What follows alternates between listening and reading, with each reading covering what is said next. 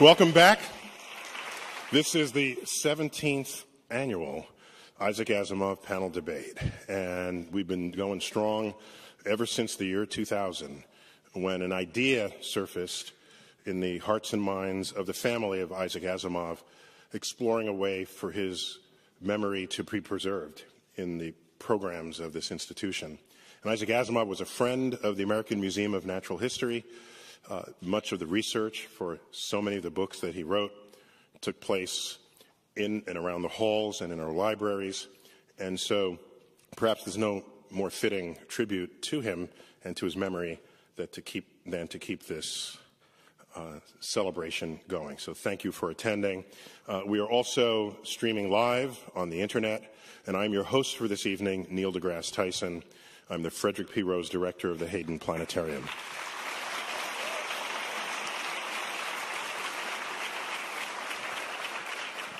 There's a couple of newsy notes. This year, we sold out in 3 minutes, and it's not a particularly sustainable model. So we're going to have top people looking at how to sort of improve that next year. We don't know how yet, but the least we can do is offer it live streamed on the internet on amnh.org. So I welcome everyone from the internet universe, as well as the universe gathered here. Tonight's topic is the universe a computer simulation? Yeah.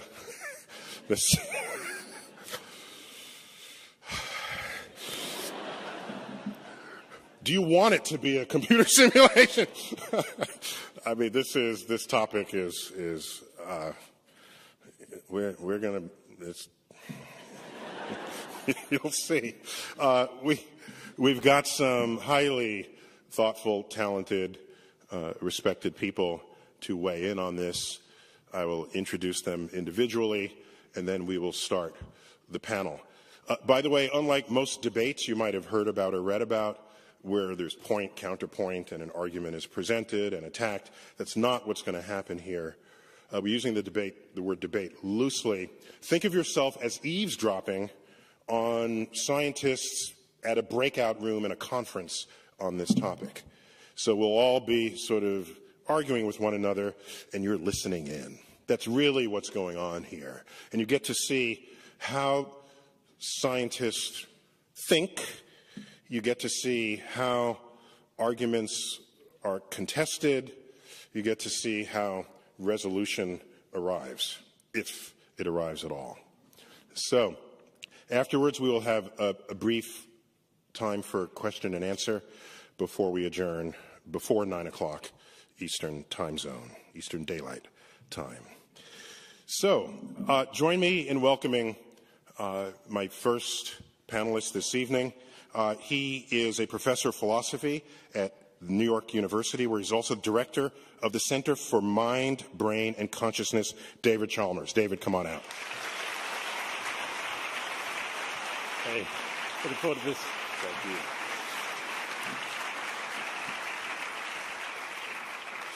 you. Next, we have a nuclear physicist who is a postdoctoral research associate at MIT up in Cambridge, Massachusetts. And let's give a warm welcome to Zohore Davoudi. Zohore.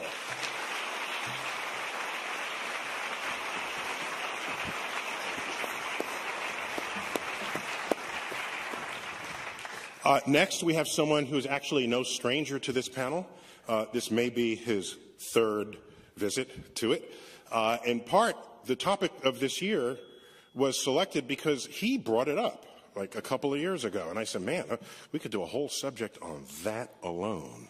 Let's give a warm welcome back to James Sylvester Gates.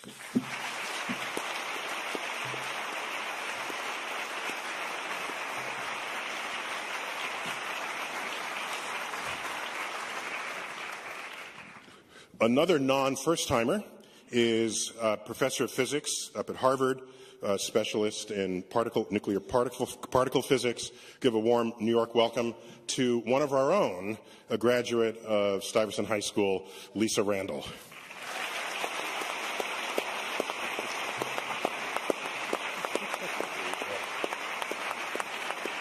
There's a friend and colleague, an astrophysicist, also from MIT, who's done some deep thinking about this very subject and has even written a book on the topic. Let's give a warm New York welcome to Max Tegmark. Max.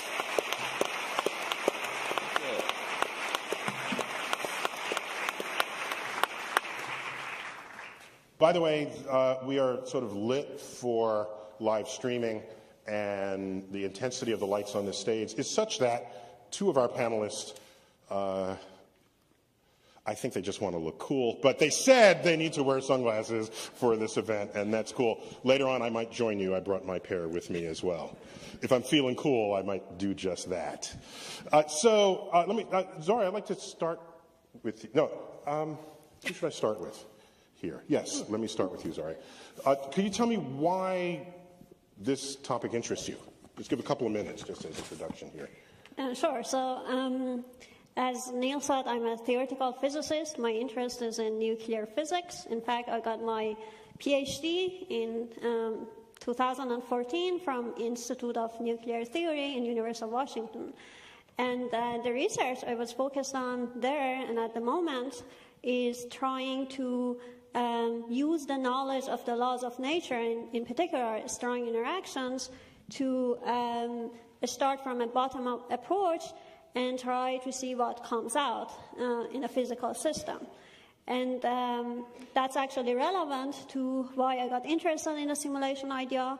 And in fact, by just watching the progress that researchers in this field of simulating strong interactions have made in the several past few years, we started to wonder how could we not think about the universe itself based on the laws that we've discovered, not simulate it. So the way that we actually simulate the universe, it might actually give us hints that the universe itself could be a numerical simulations. And then you would start thinking, well, let's make assumption that if that scenario is the case, and if that simulation is actually has similarities with what we do in our research, and just drawing parallels between our algorithms and techniques that we use to simulate laws of nature, and making assumption that they are similar, then what can we actually conclude about the universe as a simulation? Can we actually make predictions for the signatures that we should go after and test? So that's the approach we took, and it was a fun idea and fun paper we came up with my collaborators, Martin Savage and Silas Finn at the University of Washington. And that's basically why I'm here. I'm trying to... So the prospect of this being true didn't freak you out at all? No, I think it's a fun idea. Okay, just it's fun for you. Okay, fine. So Max, you've got a book on this too, right? What's going on with you? Yeah, well, already as a kid, I was always very fascinated by these very big questions about what was really going on with this reality. I remember actually lying in this hammock I had put up between two apple trees back in Stockholm, Sweden, when I was 13, reading Isaac Asimov, actually. I'm very honored to get to be here. You know, it really makes you think about these big, big questions. And the more I learned about later on as a physicist, the more struck I was that when you get deep down under the hood about how nature works, down to looking at all of you as just as a bunch of quarks and electrons. And you too, it's not just us. Yeah. Yeah. Looking at you as a quark, no, you would come under this category as well. I am a quark blob too, I confess. So, but if you look at how these quarks move around, you know, the rules are entirely mathematical as far as we can tell. And that makes me wonder, if I were a character in a computer game who started asking the same kind of big questions about my game world, I would also discover eventually that the rules seemed completely rigid and mathematical. I would just be discovering the computer program in which it was written. So that kind of begs the question, how can I be sure that this mathematical reality isn't actually some kind of game or simulation? So you've analogized yourself to Super Mario in a is this who you are? I don't know if that's a good thing or a bad thing. So, Jim, I just remember you started all this a few years ago, in my mind at least, just triggering the idea that in your research you found things that forced you to consider the likelihood that somebody programmed us. Could you? Well, first of all, I would disagree with you. I'm not sure that somebody programmed us, but that's what you and I had a conversation where I pointed out that in my research I had found this very strange thing. Physicists, I like to say we all belong to a company called Equations R Us. Because that's how we make our living, is by solving equations. And so I was just going through solving equations, and I was then driven to things that Max knows about, these things called error-correcting codes. Error-correcting codes are what make browsers work. So why were they in the equations that I was studying about quarks and leptons and supersymmetry? And that's what brought me to this very stark realization that I could no longer say that people like Max were crazy.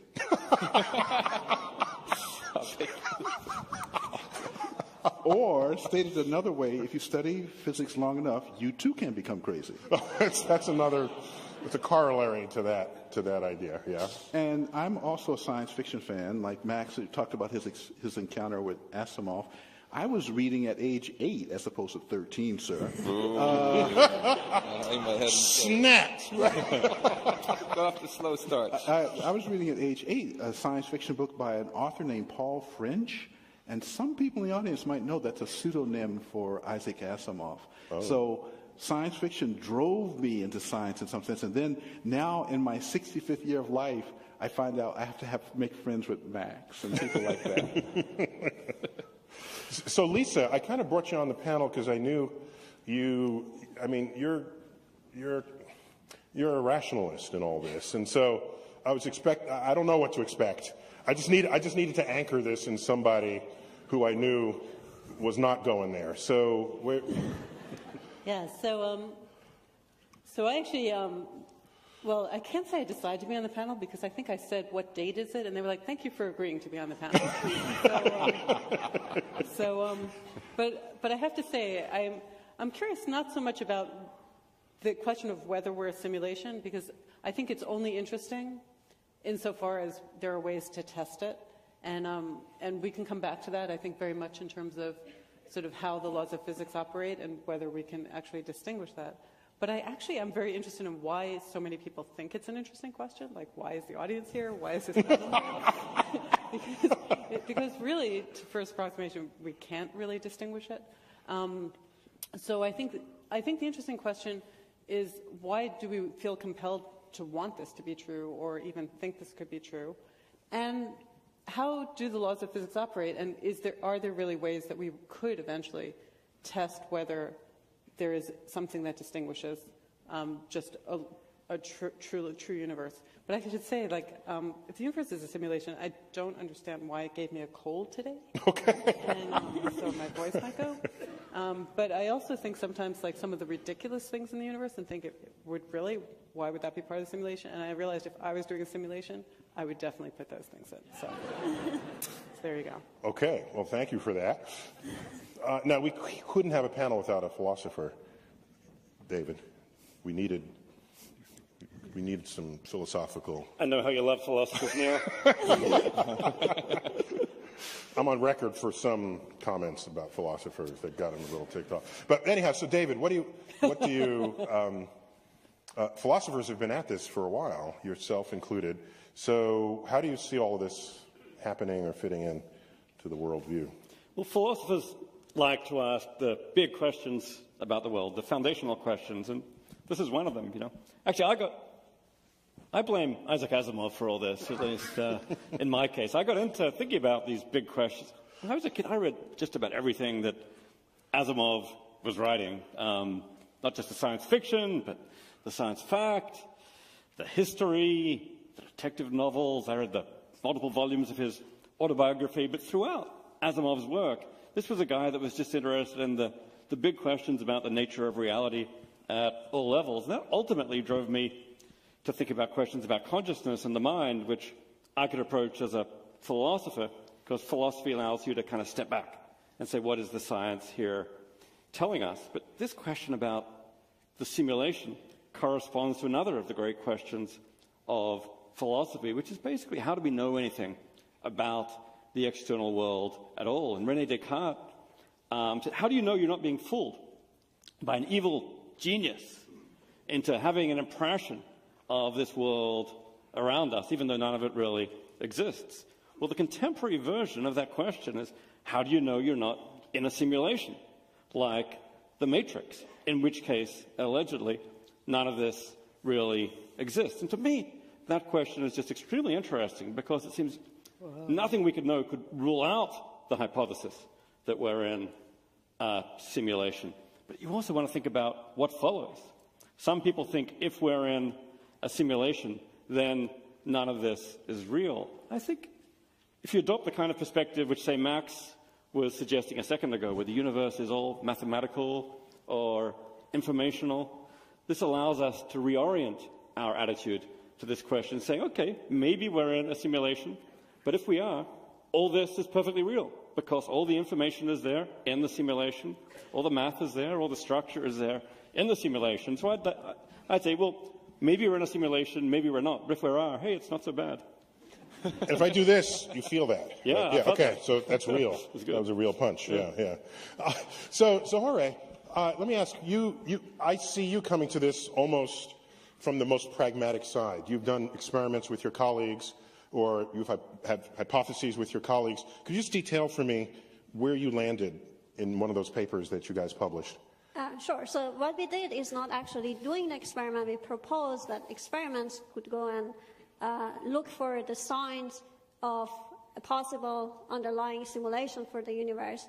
And the reason we thought about this, as I said, is because we've been simulating strong interactions, which means that instead of just looking at the larger structures, we start from the underlying degrees of freedom of our theory, the quark gluons that we understand, and there are very simple laws governing the interactions among these particles. However, when you think about all these complex systems of atomic nuclei and larger systems in the universe, the ordinary matter in our universe, it all emerges from those simple fundamental building blocks and these interactions.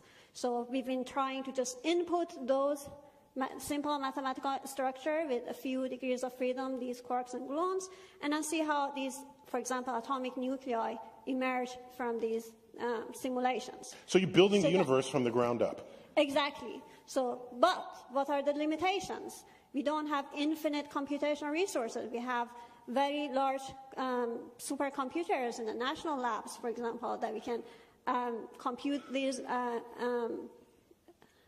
interactions, basically, and build up these systems. However, we are still limited, and the reason is that if you're interested in simulating the universe, and you don't know what the size is, it could be finite or infinite. However, we are limited to a finite size.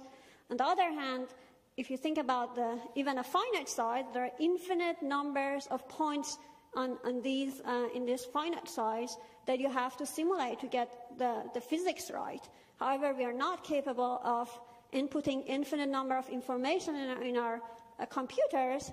Also, we want the simulations to be quantum, which means that there is not just one single path of evolution from one point to the other. There are infinite number of paths. Some are more important than the others, and therefore there's another type of infinities that we have to implement in our simulations to get the answer right. Yeah, but just because we can't do it because we're limited, why should that mean the whole universe is limited? So wait, so this is the point.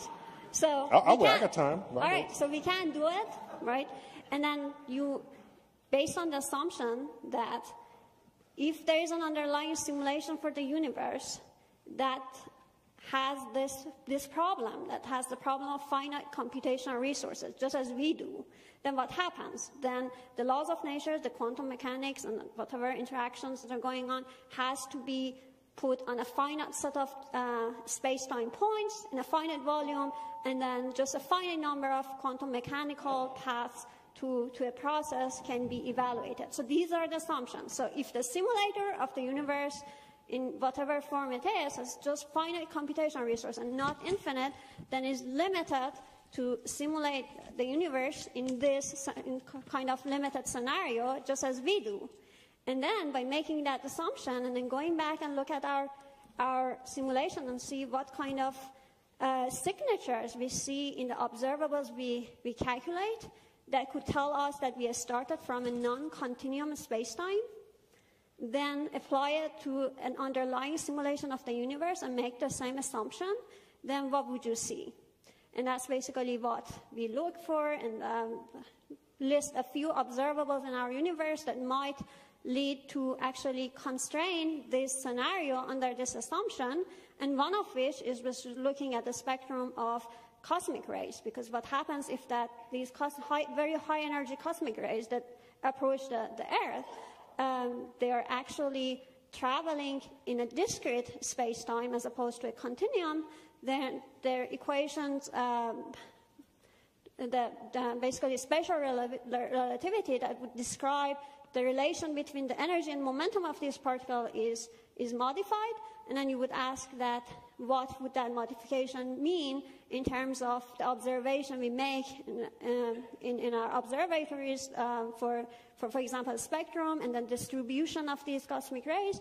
And if we see something that would be consistent with the scenario with limited computational resources of the universe, and then you might think about other signatures and maybe taking this scenario more seriously and think about extending it. So cosmic rays, it would be your pathway to the limits of what has ever been measured.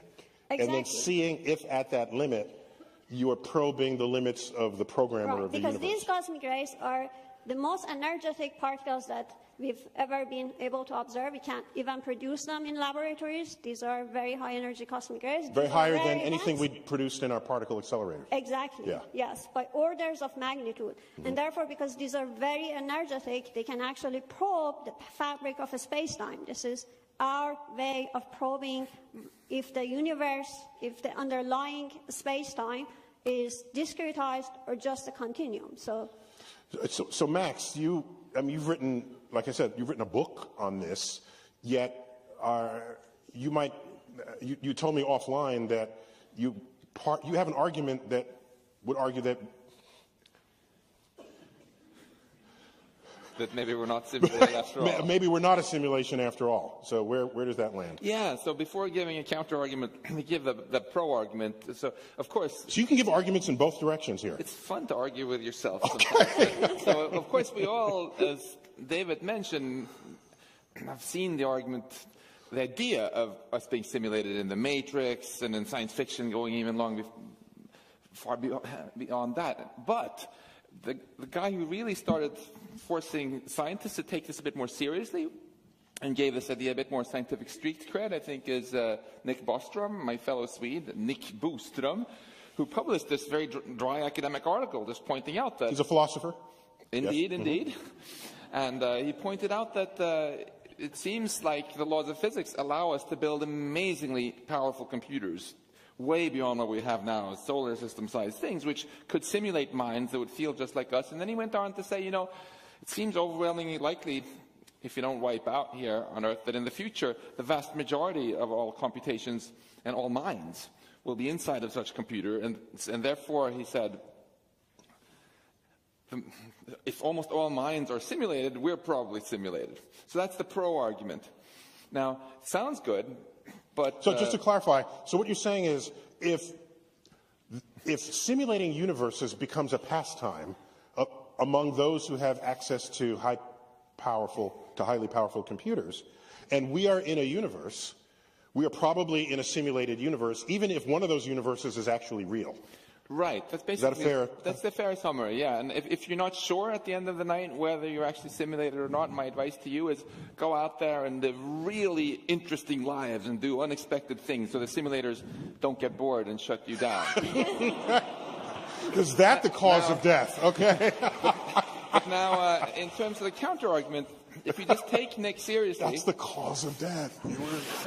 My God. There's something fishy here, because suppose you buy into this and you're like, okay, I'm sold on Nick's argument. We are simulated. Let's talk then about our simulated universe.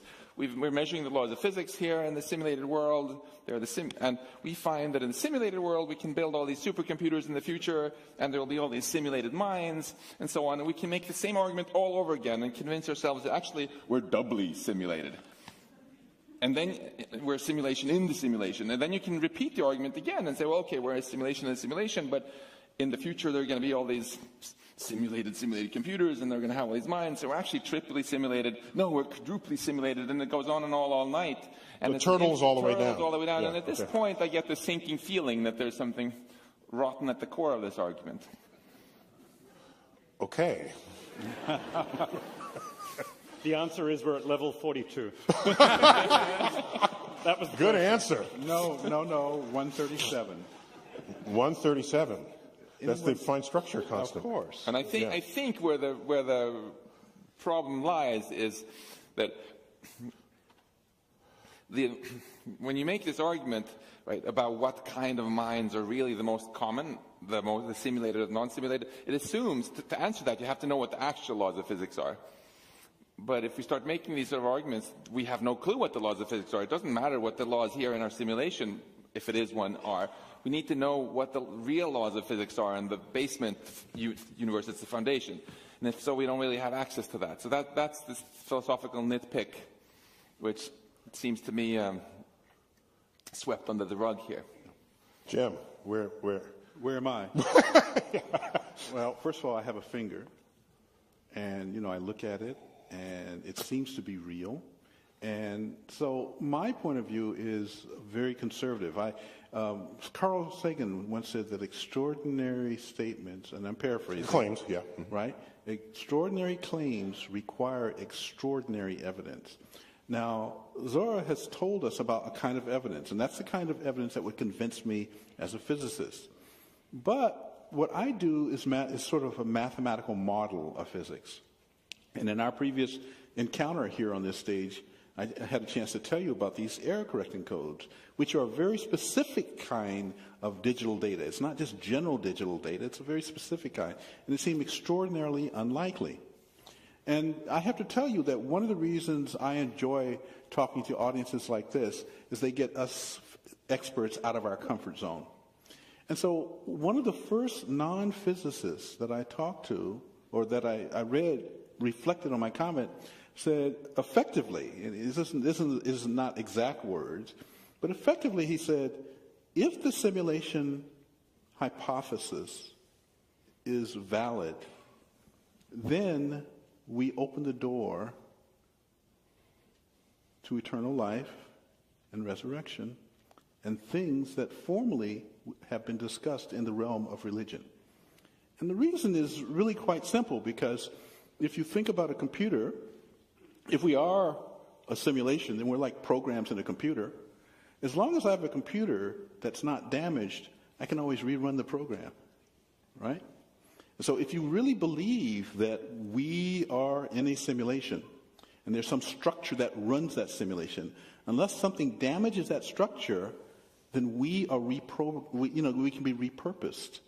And so it starts to break down a very funny barrier between what people often think is the conflict between science and the conflict between faith. So what you're saying is that if we are simulated, that means there's a code that's doing it, and that code was started at some point, and in principle, it could just be rebooted. And then all of this would happen exactly the way it happened before, because it's running the same computer program. If one accepts the simulation hypothesis as an accurate description of nature. I would say that's a useless exercise. What would be more interesting is to actually... The word was useless, Jim, in case you missed that. Okay, you heard that. Okay. Emphasis on useless exercise. Go, Zohore, go. Trying to repeat what you've already done with huge computational resources is useless. What is more interesting is to go and change the parameters of the simulation, the input parameters. Just put the same laws of nature, right? And then just change a little bit the value of the parameters, the very fundamental parameters of our universe, and then let it run and see what happens. And it's actually very interesting ideas. It's a fun thing to do Exactly. as a scientist. But in and we know that changing there those parameters, you might cancel out my existence, in which case I don't think that's very useful. The universe without Jim. So, Lisa, isn't this some of the foundation? Couldn't we account for a multiverse in this very way? That multiple universes, as I understand them, will have slightly different laws of physics. Maybe they are themselves the experimenter's search. So let's slow down a bit here. So first of all, I actually want to address some of the things that have come up already. One of the questions is probability, Bostrom's argument or whatever, that we're likely to be in a simulation. I mean, part of the problem is that probabilities have to have a well-defined meaning, or only useful when they have a well-defined meaning. So among all possible scenarios, we can actually say which one is more or less likely.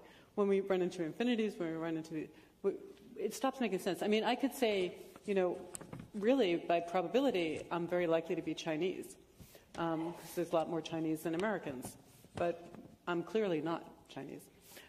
So probabilities are tricky, and you have to be careful what you mean when you're saying them. Another thing is, I actually find the egotism of thinking that if there were simulators around, that they'd come up with us kind of audacious and ridiculous. I mean, I think there's a very self-centeredness to this whole thing that kind of I find hilarious. But in terms of feedback in terms of error correcting code, I think it's very likely that there are going to be feedback mechanisms in whatever universe survives, because if there aren't, I mean, there's always going to be mistakes. And if mistakes can propagate and just cut things off, those universes don't survive. So there have to be, I mean, for any universe, simulated or non-simulated, there has to be error correction. So that has to be part of it. Right, that assumes that the programmer makes the same kind of programming, is susceptible to programming errors and programming bugs that we are. It's not even intentional. It could be just that the computer itself is subject to error. I mean, it's only firing things somewhat randomly. I mean, ultimately, there's uncertainty in everything. Nothing is created perfectly. Quantum uncertainty. So Can I jump in here? Because she's raised, in fact, I think an incredible point about this. And may I take a few times? I'll cede minutes back later. Yes. There you go. This point about error correction is something that when people general public has looked at my work, they say, oh, you must believe in simulations. And I've said, no, actually, I don't. And the reason is because precisely the point that Lisa points out. If you look in all of nature and ask, are there any other places in nature, not in engineering, not in computers, not in the things that we build, but in nature herself, is there a discussion in science about error correcting codes? It turns out there's one place and one place only that I have been able to identify. That's in evolution and genetics. And there's been a discussion. Or any biological system. Right, or any biological. Right. And it's not that we think life is some kind of programmed simulation. It's because the universe itself, as Lisa has said, has to have feedback mechanisms that basically sustain a structure that propagates faithfully forward in time. And I think that's, in fact, the most critical point. And you have your time now.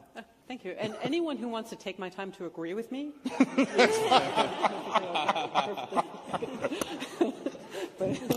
but as far as the multiverse theory goes, so we have to be careful what we mean by that. I mean, at some underlying level, we still think it's physics in action. Now, what might change in different universes? We might actually have different forces. We might actually have different strengths of interactions, the kind of thing that gets simulated. I mean, we simulate strong interactions the way that we're described. Just to be clear, strong interactions are the forces that bind atomic nuclei.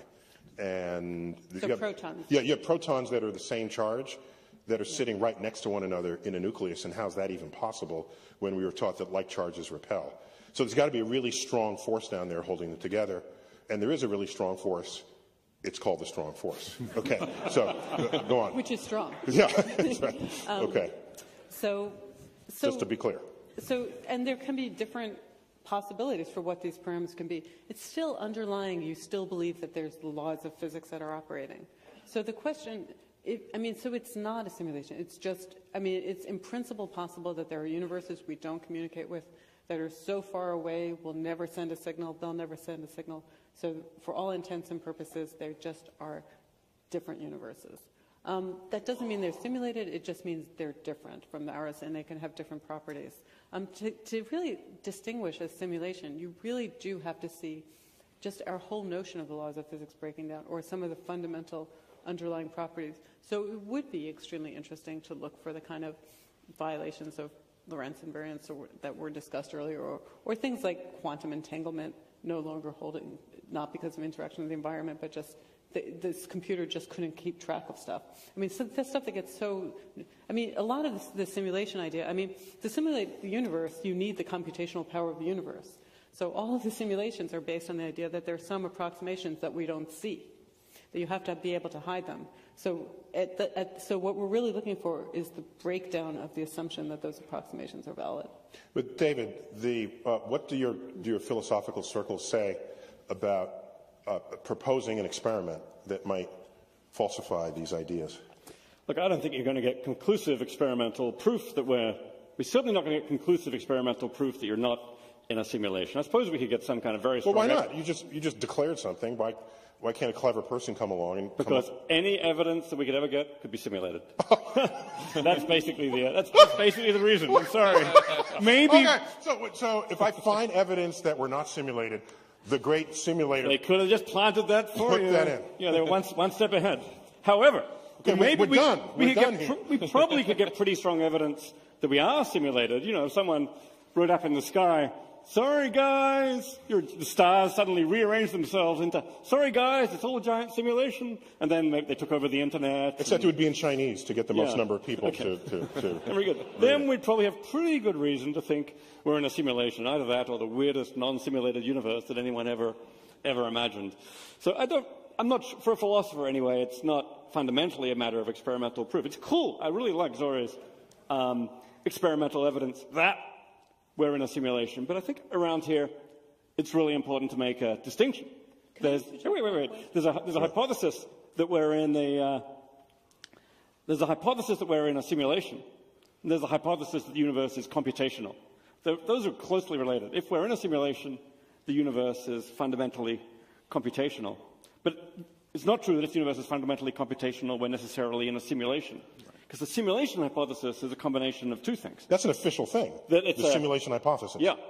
The simulation hypothesis is we're in a computer simulation. A computer simulation is a computation that was created by someone for a purpose. So basically, the simulation hypothesis is that computation hypothesis plus something else about someone who created it. And around here is where you might be able to get all theological and say, okay, well, it's a naturalistic version of a God hypothesis. But anyway, so my worry about Zori's stuff, which is really cool, it's really evidence for the much weaker hypothesis that the universe is some form of discrete computation, and it's completely neutral on the question of whether this is actually a simulation in the sense of something which is created by a simulator. So Max, do you mind if I call you Mario from now on? Because if you're Mario in the computer game, starts with MA, so I guess I get grateful for the two letters I get. Yeah. I imagine Mario, someone coming into a Mario game and calculating how high he jumps and how fast he runs, and coming up with the laws of physics of the game, and possibly then questioning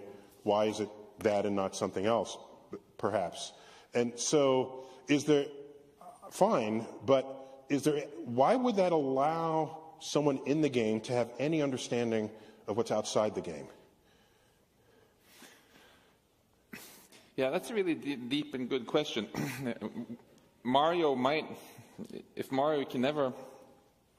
Even if he figures out exactly the rules of his world, then he just figures out the rules. He won't even know if he's running on a Mac or a Windows box or a Linux box, right? Because all he has access to is this higher level of this sort of emergent reality. We might, at some level, be stuck in that situation in physics also. It's quite fascinating to think that so much of what we figured out, for example, about how a glass of water works, with waves and vortices and things, we figured out already without having a clue about the substrate. We didn't even know there were atoms, you know.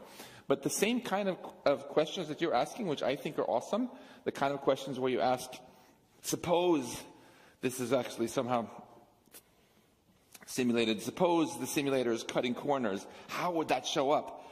Actually, it has been incredibly useful in the past. You know, if you imagine going back 200 years and trying to simulate this water as an infinitely the continuous liquid where there's a pressure and a density that has to be defined with infinitely many decimal places and infinitely many points, that sounds horrible to simulate. So maybe whoever did that cut corners. Maybe there's the smallest kind of chunk of object. Let's call it atom or something. You can figure out then what are the kind of departures from this simplified continuous physics that I'm guilty of teaching my undergrads at MIT about this morning, and you would figure out, wait, there's this one little thing which is different. A few hours ago from Cambridge. Thank you for coming in for Brownian motion, that things should jiggle around in a sort of weird way, and Einstein found that, got the Nobel Prize for it partly, and I think that the sort of thing you're doing is awesome. Look for corner-cutting evidence. I suspect that whether we're simulated or not, there are a lot of things that are wrong about what we assume today. I am very skeptical that we really have a continuous space that can be stretched infinitely many times. It seems like some sort of simplification that we came up because it was easier to do the math. But do you ever ask why should that be the case? Why do we need a discretized universe? I mean, if you put away the simulation hypothesis or a computational hypothesis, why should we even think about a discretized universe? Why not continuum? So this is an important. Yeah. I don't want to call it a problem in physics, but a reality of physics, that our macroscopic world looks continuous to us, and that has a certain simplicity of modeling. And then as you get smaller and smaller and smaller, it's no longer continuous. And it's discrete, which may be easier to calculate than being able to be divisible all the way down to an infinitesimally small bit. Because now you need that much bigger a computer to do it. By the way, you know something that none of us actually know. This is actually a real question, whether space is discrete at really small scale. Well, we run into this problem when we do flyovers in the Hayden Planetarium. We have a data set for a planetary surface, let's say Mars. And you're at a given distance, and from that distance you can see Olympus Mons, the biggest mountain around, and Valles Marineris, and you say, fine, now I want to get closer. Well, to get closer and have more information come to you, you have to swap in a higher resolution map. And we try to do that continuously so you don't realize that. So you keep doing this, and then you reach a point where we don't have more resolution to give you. So we actually hold you back so you don't go closer. But if you did, all of a sudden you see these discretized pixels of the Martian surface. And that's basically because we don't have the data. We're not there. It doesn't exist for us. So anyone who's used one of these virtual reality devices like the Oculus Rift knows there's something called the screen door effect. It's like you can see, if you look closely enough, you can see the pixels. So it's not a perfect simulation. So I guess really what Zora is doing is saying, well, we could get empirical evidence for a screen door effect in real physics. Yeah, I think it's actually a deeper question than that. It's not about not having enough data to resolve those distances. That to some extent that's true, but the problem is that something that even bothered Feynman a lot, that why do you need infinite numbers of degrees of freedom or infinite amount of information to describe a very tiny chunk of a space-time? That just doesn't make sense. You can pretty well describe the physics without actually needing that infinite amount of information. What I meant to add is that when we're zoomed down to Mars, it's not only that we don't have the data. Even if we did have the data, you would need that much bigger disk space to have it ready and loaded to be able to go from the bird's eye view down to any kind of small. I mean, we rapidly run out of capacity to calculate. And that's a great controversy that even mathematicians have been really arguing passionately about for over 100 years. Like Gauss, one of the greatest mathematicians ever, said, or Kronecker actually said that God created the integers and everything else is just the work of man and all these continuous real numbers with decimal places and stuff. And I mean, frankly, as a physicist, it feels kind of hubristic that even though, to say that you need an infinite amount of information to figure out the height of my wine glass or anything. Nature seems perfectly There's water in that figure glass, out by the way. Yeah, what to do. And yet we have this toy model that you need an infinite amount of information to do things. I think you're onto something very deep there, Zora, and that nature actually, that infinity is just something we made up for convenience. And as we dig deeper, we're going to find that maybe even space and time itself comes in, is at some level digital. So can I just say something by way of clarification, which is just in physics, we don't actually prove any theory. we can rule out theories. So you can rule out a lot of alternative theories, but in any case, you can always have the possibility that you can dig deeper and find that whatever theory you thought was the most fundamental has some underlying structure. And so that's why all the physics we've done works. That's why we really don't need to have an infinite amount of information at any time, because we don't have access to an infinite amount of information. And we can't even ask the question or tell whether or not there's this underlying infinite amount of information. So it's not just, we can't just ask the question whether the universe is simulation. We can't ask if any physical theory is absolutely correct. We'll never know the answer to that. All we can know is that we've tested it up to a certain level, at a certain level of precision, over a certain range. And so these questions all come in, and that's why I can describe this glass of water without knowing about atoms, because I wasn't doing an experiment where the effects of the atoms became manifest. And the same might be true of the universe as a whole. So we can have in the back of our mind there may or may not be an infinite number of degrees of freedom, but that's not what we're actually testing. Just to disagree on one thing, though, I think there's one fantastic example where we can tell it makes a huge difference. I think the biggest embarrassment we have, arguably, in fundamental physics and cosmology right now is this fact that inflation, if it goes on forever, it makes this multiverse, and then we can't calculate probabilities, like you so eloquently said in the beginning. That comes exactly from the infinity assumption. The idea that you can take a piece of space and just keep stretching it into twice the size, forever. So well, it I doesn't think we have to should be question infinite. that. It could just be a large number. It could be 10 to the 500. I mean, it doesn't really matter if we say it's infinite or we just say it's a lot. But you can calculate probabilities as long as it never gets infinite. It's exactly the infinity that kind of... So he's cool with 10 to the 500 is what he's saying. Which seems like a really big... I know. That like equals infinity to me, I think. But that's exactly the point. That's exactly the point. Jim, is there any functional difference at all between admitting that we live in a computer simulation and saying that that's basically a secular God? What's the difference? Well, first of all, I've decided my name should be Morpheus, not Jim. Okay. Well, I'm Mario. Nice to meet you, Morpheus. Morpheus. Exactly. Yes. You have to see the movie Matrix and play video games to follow this conversation at this moment. But Morpheus. But as I said, for non-scientists, because I'm going to make this partition, I think for non-scientists, an acceptance of the simulation hypothesis as an accurate view of our universe is equivalent, I believe, to the notion of a deity. Mm-hmm. I don't understand how for non-scientists you can make that distinction. For scientists, however, we are rather secular. The definition of science is actually a secular definition.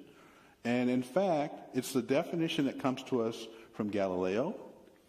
Einstein quotes Galileo as being the father of all science because Galileo, and this is Einstein's words, drums into us that contemplation alone, without observation of nature, is totally useless in trying to come up with an accurate view of nature. So it's the ability of us, our human ability to observe the universe that actually defines science. So if you can't give me something that I can observe, I don't know how to do science. Okay, so what you're saying is that if in fact there is a programmer who would be philosophically equivalent to a creator and you can't observe them, they're just outside the realm of science. I think that's a definition. David, you have to be defined by that. Well, I think there's a theological reading, if you like, to the simulation hypothesis. It says all this was created. But what's interesting is at the same time, it can be seen as a kind of a naturalistic theology, a naturalistic hypothesis from the point of view Is that the first time the phrase has ever been uttered? A naturalistic theology? I think it's out there already. Oh, it's out there. Okay, good. All right. Simulation theology. You heard it first. Simulation theology is the coolest kind of naturalistic theology. From the point of view of actually, there's a book in 1750, or who was it? Yeah, David Hume was into. No. There was who's the fellow who wrote the book, the Natural Theology? And there's a book with that very title. Yeah, but not natural simulation or simulated theology. If you think about it from the point of view of the simulated, I mean, we in this universe can create simulated worlds, and there's nothing remotely spooky about that. You know, people are already doing it with virtual reality and The Sims and Second Life. and whatever. This is just a far more sophisticated version of that. So we just need to move that picture to the next universe up and say, hey, maybe that's what's happening to us. So we got a creator, but our creator isn't especially spooky. It's just some teenage hacker in the next universe up. Mom's calling him into dinner. You know. So working in the basement, yeah? So I think you could be led to at least entertain this idea by perfectly naturalistic ideas, as, say, Nick Bostrom was, and say, okay, maybe this is the kind of theology which even someone who's got no sympathy for spooks and gods and ghosts needs to object to.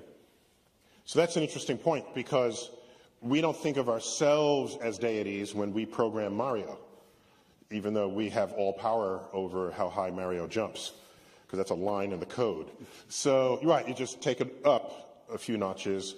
There's no reason to presume they're all-powerful other than just they fully control everything we do, say. It could be they're all-powerful. I got into this from watching my 5-year-old nephew playing with one version of The Sims or Sim Life or something. He'd make a whole town, he'd build up the buildings and get the trees and the jungles and the creatures, and then he'd say, now comes the good part. And he'd send down fires and floods. And so it's like, finally I understand the God of the Old Testament. So you're saying because it is true in our world, we have fires and floods. I played one of those Sims, Sim City, because I'm a city kid, and the early low-res simulation. And there's a feature, you build up you need money, you're mayor of a city, and you construct buildings, and you need the schools and the fire departments. And then, every now and then, Godzilla stomps through your city. And you say, well, that's not real. I'm trying to be real. But then, it's kind of real in the sense that some major disaster you will confront, like Hurricane Sandy or 9/11. Now you've got to redistribute resources. So I look at our real world, and these things actually do happen. So are they just trying to mess with us? Is that? Well, the way I think about, who knows whether there's actually a simulator who's actually doing any of this. But if you do take this simulation hypothesis seriously, it's got a couple of elements of a traditional God. This person could be all-knowing about our universe, could be all-powerful. The one thing which is probably missing is wisdom. And benevolence. And, if there's a simulator, I refuse to worship you. You may be out there, but you have not established yourself as being worthy of worship. Right, because they're all powerful, all knowing, but not all good. Give him There's no reason to think they're all Cut good. him some slack. He's only 5 years old. You better be maturing one of these days. Zohore. I think there is a big danger in trying to compare our idea of simulation with what comes in computer games. But we're talking, at least in my point of view, and I think a physicist's point of view, what causes the simulation is you just input the laws of physics, and the nature and universe emerges. You don't actually try to make it look like it's something going on. You don't try to the same way as with the computer games. You don't interfere with what you've created. You just input something that is very fundamental and just let it go, just as our universe. So I think like deism. I think if you take in other words, you set the laws into motion and let the universe unfold, however those laws prescribe. Because a priori, you don't know what happens, because the universe is complex. The laws of physics are simple, but you don't know what kind of complexities you should expect. And then you just let it run, and things emerge, and you just watch. But Lisa, in the search for the theory of everything, isn't that got a little bit of this in it? Once you find the theory of everything, and you've been on 2 of our theory of everything panels here, you're going to find out the one equation that the 5-year-old working in the garage wrote down that made our entire universe. Well, you might recall, since I've done this a couple of times, that the theory of everything, I think, is very badly named for a lot of these reasons. Because even with the equations, as was pointed out earlier, you could start your system very different ways. You can have different conditions. And there's a lot that we don't understand. I mean, even if I understood it, quantum gravity at a fundamental level and could derive all the equations, that's still not going to help me predict waves at a practical level. I mean, the computer simulation will never be that detailed, in my opinion. It's much better to go to different levels and figure out what's going on at what I would call an effective theory approach. So even with the fundamental equations, now sometimes, I mean, clearly if you had infinite computing power, then you would just be literally mimicking the universe, and possibly you could do that. But short of that, you're going to have to find these approximations, these descriptions that are sort of somewhat in between. They're still science. They're not something I'm just making up. They're still equations that work, and they ultimately are attributable to whatever is that fundamental equation. But that doesn't mean it's fundamentally how we're computing it. It doesn't mean it's fundamentally how it's working. But Zohar, you started this whole discussion by describing trying to attain an understanding of the basic forces of nature and the particles and build up from there. But isn't there surely a gap between what you know drives the behavior of individual particles and what might be emergent features in a macroscopic system? Isn't that true with the gas laws? We learned gas laws in first week of chemistry, but I don't know that you can get the macroscopic gas laws by knowing every single particle at every single instant. I don't know that they're fully reducible to that. So can you admit the possibility that there are gaps and that there's emergent phenomena so starting at the very basic level won't get you there? Is that possible? I do admit to that, and it is, in fact, a okay, gap good. in our... Thank you. Admit to it. No, this is indeed a field of research now. For example, in nuclear physics, we know these microscopic features about particles and building blocks of that contributed in strong interactions, but we don't know exactly how to get this complex system of nuclei. So, and we have very good microscopic and phenomenological models to describe all these larger scale phenomena, but we still don't know how to get them from this phenomenon. So that's what, as physicists, have to... If you could do it, I mean, if you had infinite computing power, in principle, you could actually see a system that exhibited the gas laws. The question is whether we as scientists would call them deriving the gas laws. It wouldn't be a very useful description. It would mean that we'd have to have these enormous computations every time to do it, rather than solve an equation that, as you know... Oh, so I never heard that before. You're assuming that if, in fact, we could compute the behavior of every single particle in a gas, that out of that would emerge the macroscopic gas laws. Well, it would behave according to the gas laws. That doesn't mean that you would okay, know what those gas that's laws are. confident. So what you're saying is it's not emergent.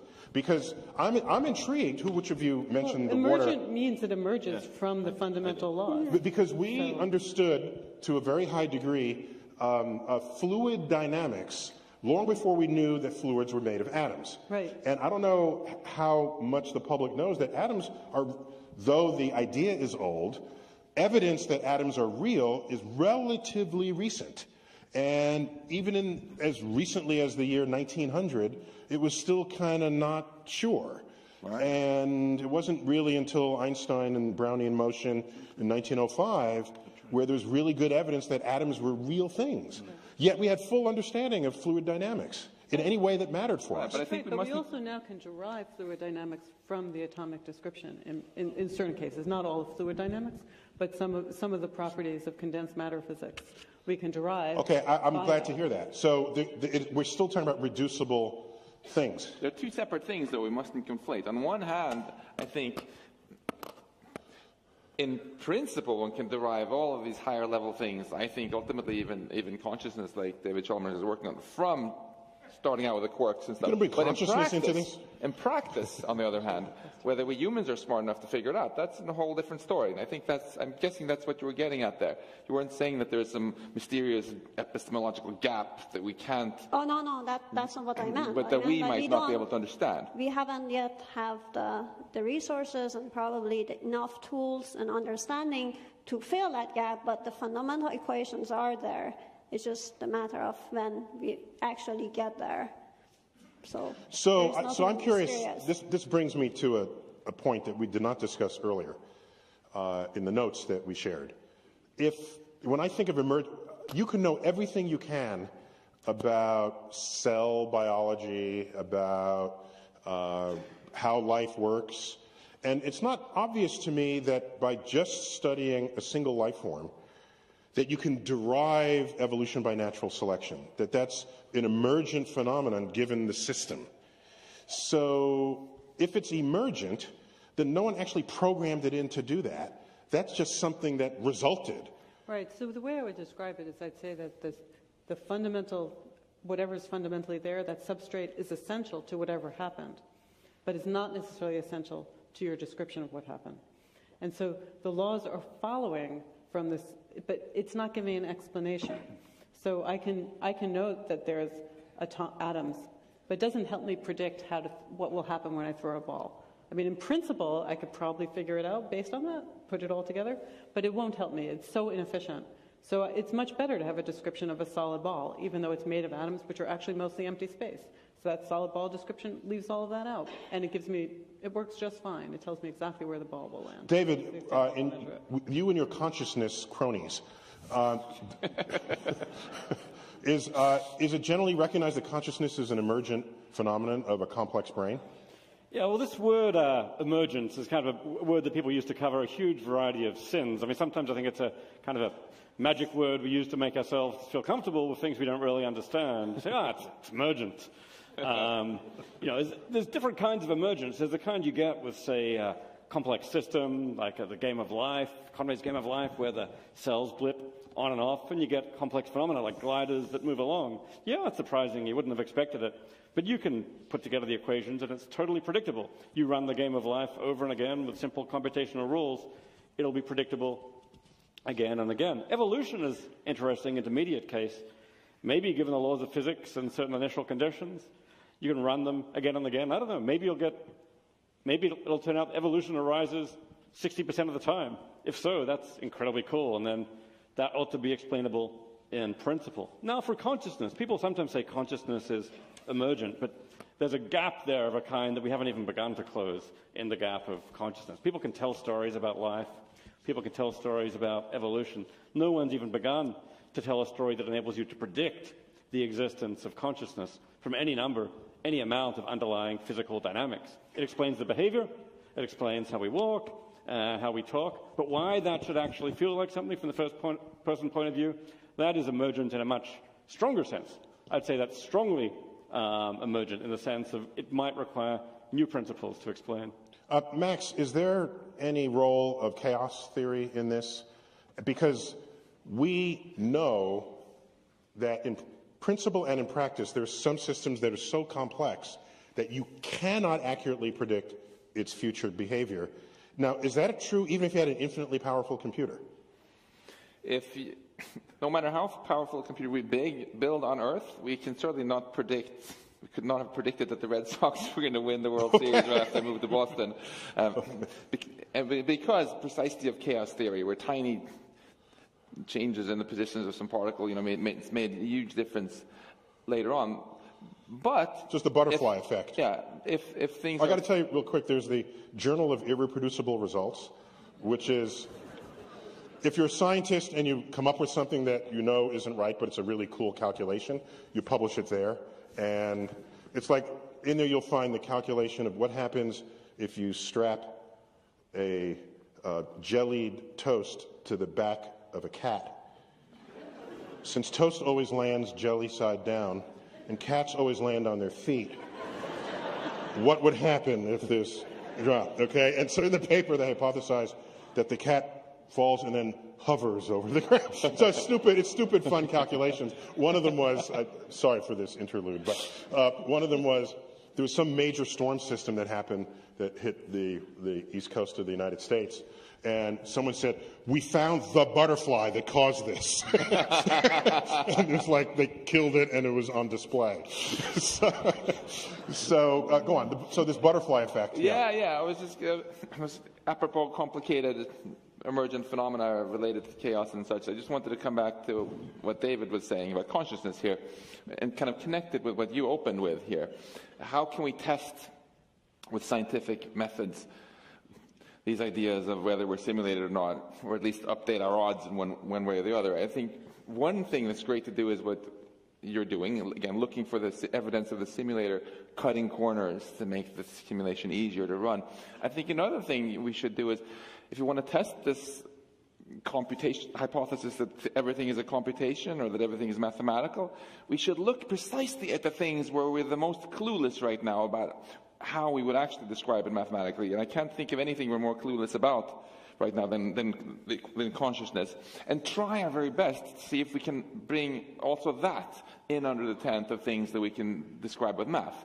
And if we fail spectacularly on that and can realize why, we'll see wow, our universe is not mathematical. Boom, done. Death to the simulation hypothesis.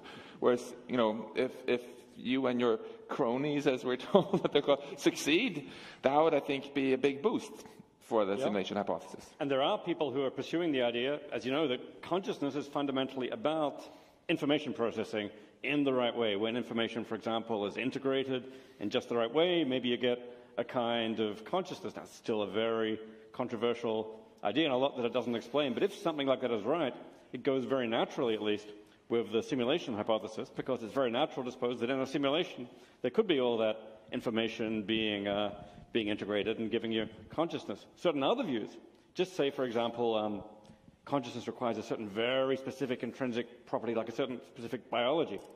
Then there could be a simulation of the whole universe, but if it didn't have that biology, then no consciousness. It would just be a world of unfeeling zombies, unfeeling physical dynamics. So it really makes a difference. How do you ever show that something can't be described mathematically? You'd have to believe that you understood fundamentally what the degrees of freedom are. So you might just have the wrong description. I mean, even in physics, I mean, we know classic examples where people thought certain things were impossible until just a new law of physics was discovered. I mean, Darwin got the age of the world, our world, closer than the greatest physicists of the time, because Darwin just looked around and Kelvin thought he knew the laws of physics and he didn't get them right. So I don't see how you're ever going to be able to show that something has no mathematical description. Wait, Max, you're big on the mathematical concept here. What you're saying is everything is mathematics. And if everything is mathematics, then everything is programmable. That's right. And so I think, as in answer to Lisa's question, David put it very well in the beginning. In physics, we aren't ever able to really prove that something is true. The only people who prove stuff are mathematicians. But if David and Giulio Tononi and Christoph Koch and others succeed in this endeavor to try to actually explain consciousness mathematically, it wouldn't prove that things are purely mathematical, but it would certainly be yet the great boost. Because if you just go back, let's go back to Galileo again. We were eulogizing him earlier, right, for his great insights. And when he wrote that our universe is a grand book written in the language of mathematics, that was 400 years ago. And because he was so impressed that things moved in parabolas and things like this. And he had no clue why oranges were orange and hazelnuts were hard and some things were soft. That seemed like it was beyond what you could do with math. Then we got Maxwell's equations, the Schrödinger equation, the standard model of particle physics. And more has been explained by math. I think Galileo would be really impressed if he were on stage. So it's really cool to look at what are the things left. I'll invite him next time. Failed on. Awesome. Well, you can reincarnate him and bring him on. So we'll just have to simulate him. That's what we'll do. It's really cool to look, okay, what's left?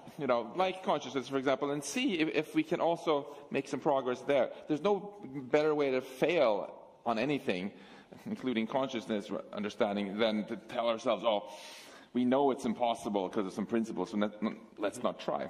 Yeah, those aren't good scientists who behave that way. I think we have to distinguish, though, between the two claims that you can give a mathematical description of everything and you can give a complete mathematical description of everything. Well, I mean, even consciousness, you can obviously give many mathematical descriptions of, color space has certain geometrical properties, the light, the feeling of the light is more and less intense. You can give a very rich mathematical description of it, and that's what, say, someone like Tononi is doing. But can you give an exhaustive mathematical description of it? Once you've given a full mathematical specification of consciousness, have you understood everything about it? Or is there some further nature, like the redness of the red or the blueness of the blue? What Max is saying is that previous frontiers in that question were ultimately breached when enough smart people came along to figure it out. So whatever's our state of mind today, it would be unwise to suggest that it somehow transcends any access that the future of math might. And of course, at some level, we don't have an exhaustive description of anything because we understand that there can always be something more fundamental, something we haven't seen yet. So, in fact, the very word atom in the Greek means indivisible. Yes. So, how long did that last? Yeah. While we have been all bowing at the altar of mathematics, a number of us are aware of this result by Gödel called the incompleteness theorem. And it even says that in some sense mathematics is incomplete. There are things in mathematics that you cannot prove. That's what the theorems say. And so we as humans, I think. In fact, Gödel proved it. Yes. Yeah, right. He proved it. That's exactly right. He proved Gödel it. proved that math cannot be proven. That's right. Yeah. If it's consistent. Right, if it's consistent. In defense of our universe here, there's absolutely Somebody's got to defend our universe, so go ahead. standing Go. up for our universe. There is absolutely no evidence that our universe is inconsistent or that mathematics is inconsistent. Gödel said that we humans, we cannot prove ever that mathematics is consistent. We cannot prove that it's impossible to prove that 1 equals 2.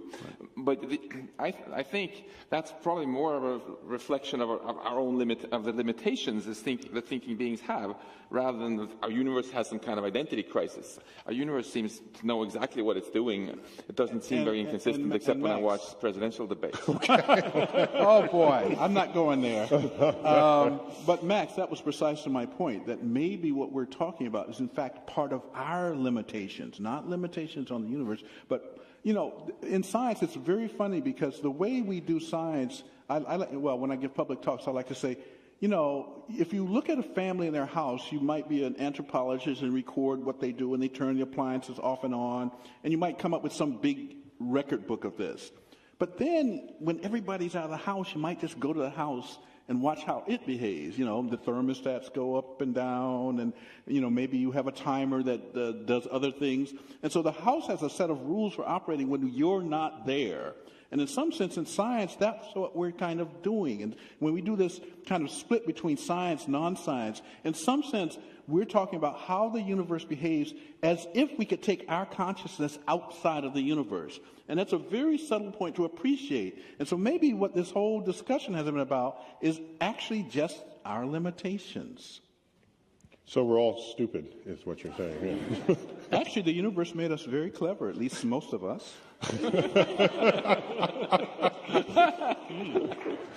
So, Jim, I got to ask you something.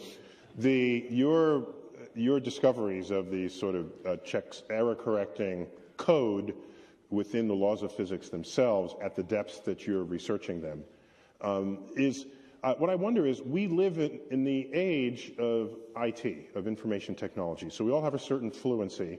So it's in our brains to think that way at some level. Could it be that, you know how the saying goes, if you're a hammer, then all your problems look like nails, and you solve them by hitting them?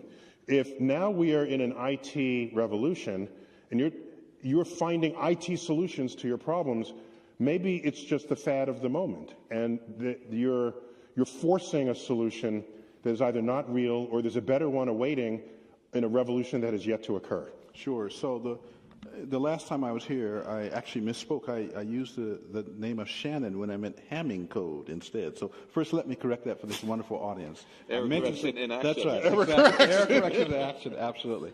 But in our work, first of all, we don't know that it's the physics of our universe. There is a large experiment underway that Lisa knows a lot about in Geneva because she has written papers about possible outcomes in these observations. Lisa, are you flying to Geneva tomorrow? I am, but not for that. Not for that, okay. So the Large Hadron Collider is going to explore more of the structure of the universe. So first, the mathematics that I have done will only become physics or relevant to nature when the LHC or some other observational device says the idea of supersymmetry is correct. Then it will kick in. So that's a big if. There are lots of physicists who don't believe the universe will be supersymmetric, in which case all I've done is an interesting mathematical fairy tale. So supersymmetric proposes a whole other regime of particles that are counterparts to the particles we've come to know and love? Correct. Okay, and they're yet to be discovered, but they could be describing a whole other parallel reality awaiting our discovery. But even that, I mean, I just want to clarify. We may or may not find evidence at the Large Hadron Collider, which is what's being discussed. But that doesn't even mean that supersymmetry doesn't exist. It means that we can't find the evidence at the scales that we can probe. Exactly. So it could be that there is some fundamental symmetry, and it's broken at such a high scale that we cannot access any of the evidence of it. And that's the world we live in. I mean, that's what we do as scientists. We try to simulate what we can, we try to derive what we can, we try to measure what we can.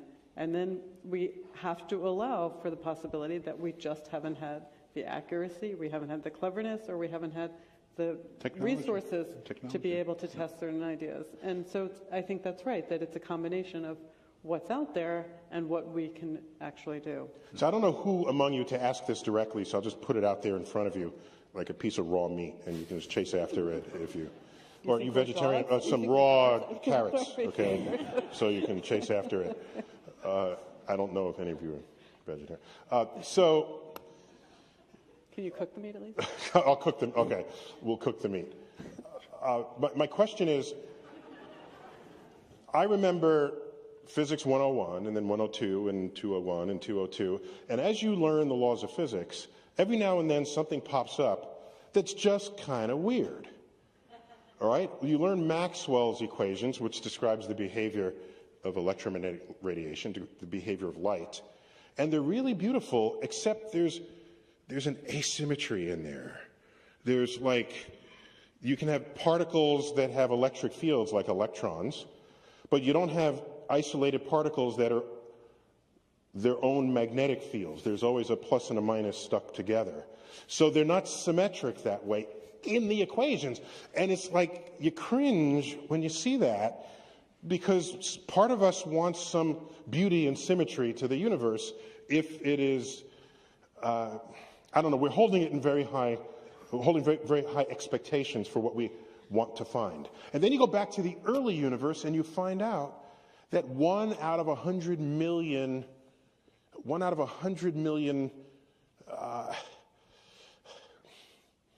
photons did not become a photon because symmetry was broken and it made only one matter particle. Whereas all the other interactions had matter and antimatter, they annihilated and became photons. And we are made of this 1 in 100 million stuff that's left over. Something broke in the early universe. And I ask you, why aren't these bugs in the program that we're dealing with? So I'm going to actually answer that. You got an answer for that. Very cool. Very cool. So it's definitely not a bug in the program, because in both these cases, the underlying laws actually do exhibit symmetry. As Jim knows really well, that it has to do, if in our description of electromagnetism, you have electrically charged particles. There's an alternative description where the fundamental particles would be magnetic. That's not the universe we find ourselves in. So a lot of the symmetry is broken by the actual state of the universe we live in. So it could be that the laws of nature have some underlying symmetry that gets broken at some point. So who's breaking it? Who's breaking it? The universe. The universe is No, that's not the answer. I'm looking for a little more insight into who's breaking the laws of the universe than just the universe. Well, here's a simple example, okay?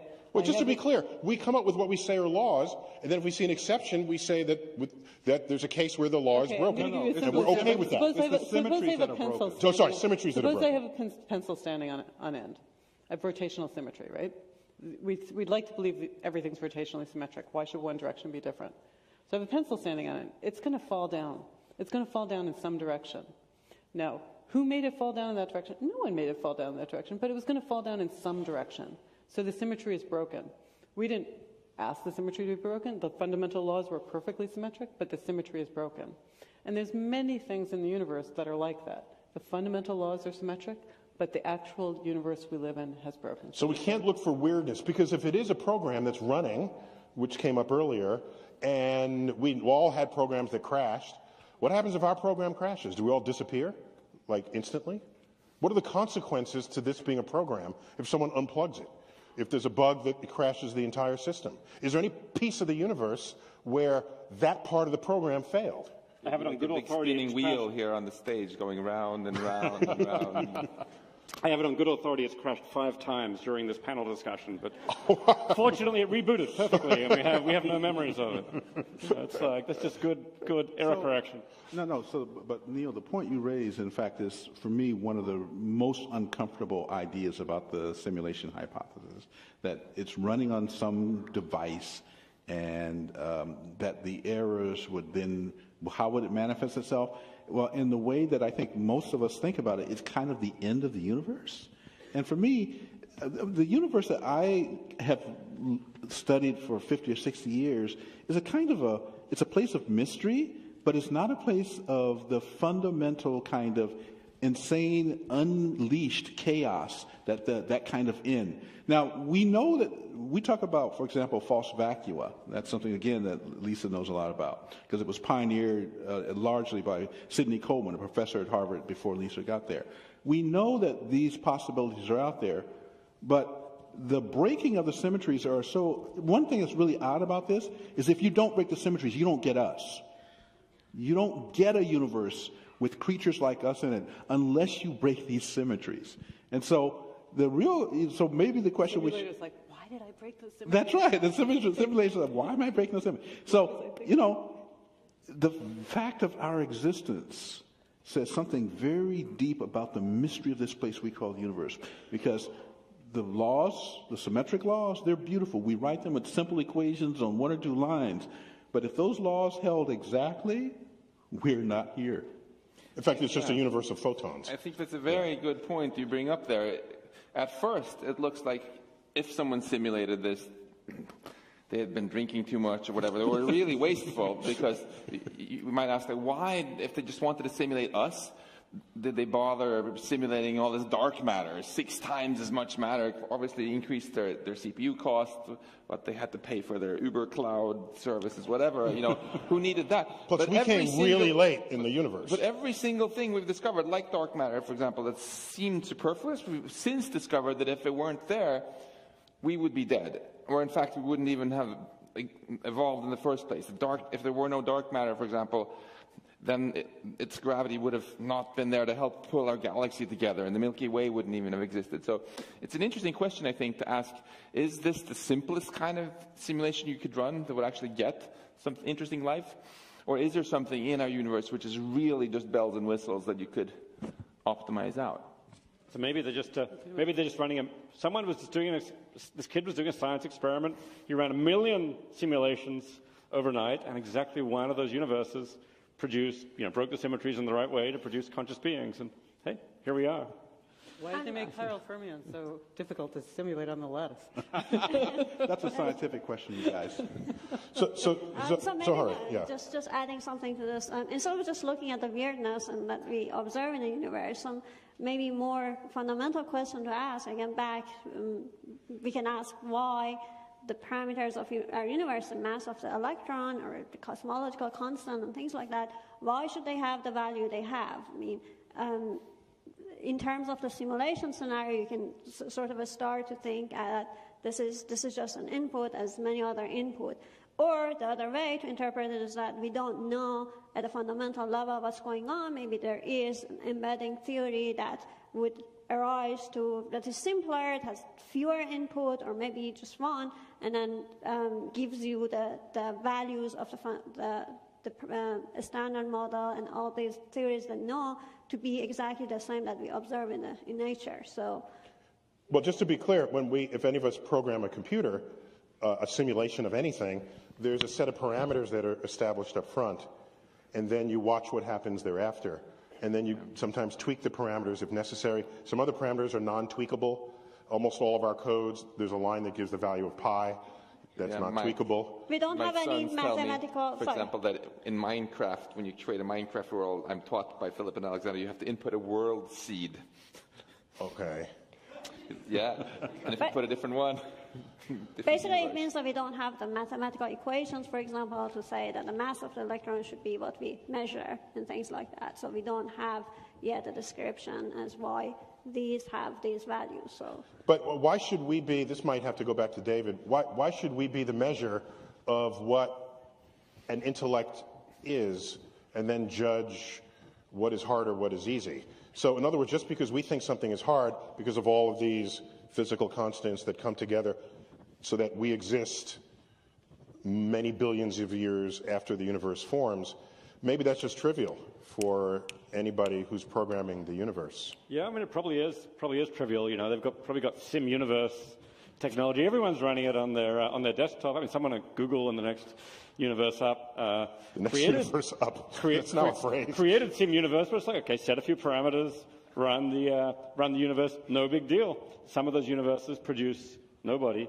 Some of those universes produce somebody, and those somebodies have to reverse engineer their universe. And it turns out reverse engineering is really hard, whether you're in a simulation or not. But that's just, if you look at it this way, it's just a matter of perspective.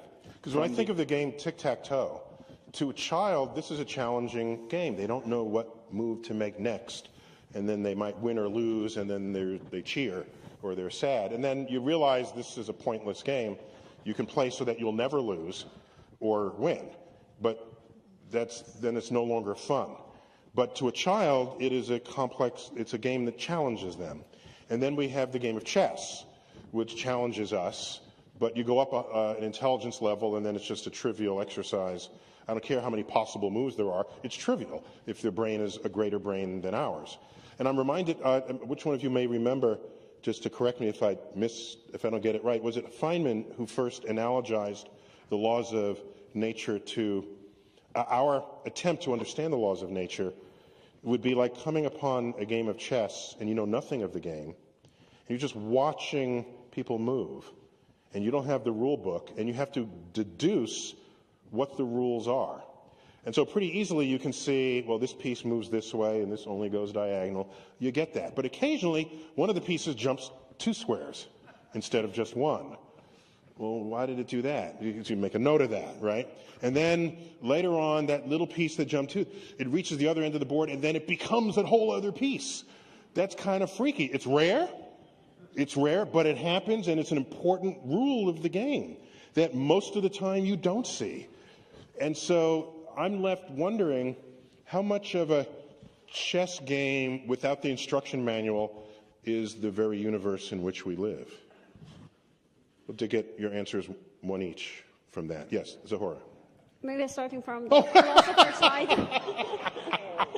All right, David, you lead off with that. I would say that's basically the situation we're in. We call that game, this is the game of reverse engineering the universe, and we call it science. A little bit for philosophy, too. It's like, hey, there are clues we could get about we certainly get the equations and so on, but hey, there are clues we could get about the grander structure. Hey, maybe at a certain point we're going to find one of those constants that has an arbitrary value and find there's a coded message in there in the simplest possible language saying, yep, you guessed right, it's a simulation. If so, then that's part of the reverse engineering too. But it's actually a miracle we can understand anything about the world we're in from this perspective. The world could have so much complexity which is completely beyond us, and it could be that we are simply scratching the surface. But I think to do science, you've just got to take the optimistic. But you left me very disappointed earlier in saying that anything. I was trying to find evidence to show that we're not. And that evidence that we're not could be put in by someone who is. Yeah, I'm afraid. So that was disturbing. So I'm getting back to Zahora's point. What's the point of thinking that way?